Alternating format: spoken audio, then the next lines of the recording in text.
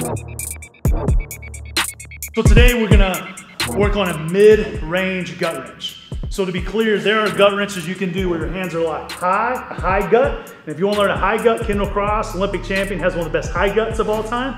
There are gut wrenches, they're more like low guts, which are around the guy's hip bone, where people lock in their hip bones. But today we're gonna work on this mid-range gut.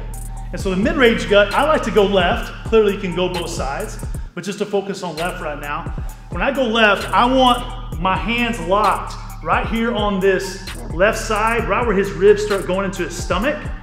That's where my lock want to be. So I'm going left, I want my lock on the left. The way I get a tight lock is I'm gonna punch my right arm deep and across in that mid-range area. My hand opens up like the letter C, and then my left arm is gonna come and just fit nicely right into that, punch right into that, so it fits.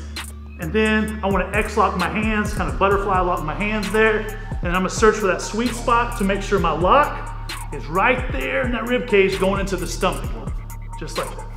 So we talked about what the lock looks like, the sweet spot where it needs to be in, but now it's important to learn how to establish the lock. How am I gonna get my hands locked?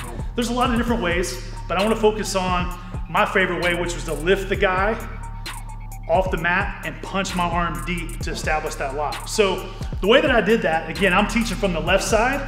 First thing I'm gonna do is I'm gonna take my right knee and I'm gonna stick it right here near his hip bone. So it's almost like a shovel that's about to go underneath this mound of dirt, which are his hips. So I stick that knee there, and then I'm gonna use that knee as a ramp to pull him up. My left arm comes underneath his throat to his armpit to create that hook.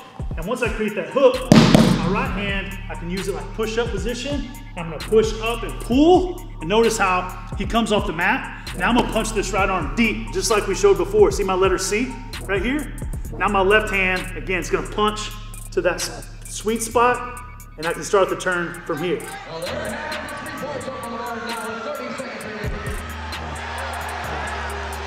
It's very common for people to ask me this question, is that if I put my knee underneath here and I lift the guy, what if I go here? What if this guy, what I kind of call like a fat man roll, he grabs my arm and just rolls me to the right here?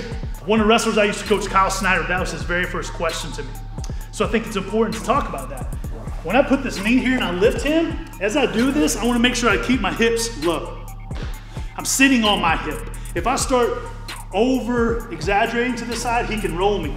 So I keep my hips low to the mat when I lift so he can't roll me. And notice, I think the camera can see this, notice how my right hand is touching my right knee. If my right hand is touching my right knee, he's not gonna roll me through from right here. And I feel like I have a good tight lock coming. Again, left hand, letter C, punches inside, and then I can establish my lock. Really important. A lot of guys, they get their hands locked like this or like this, and they think they're squeezing hard. That doesn't create a tight lock.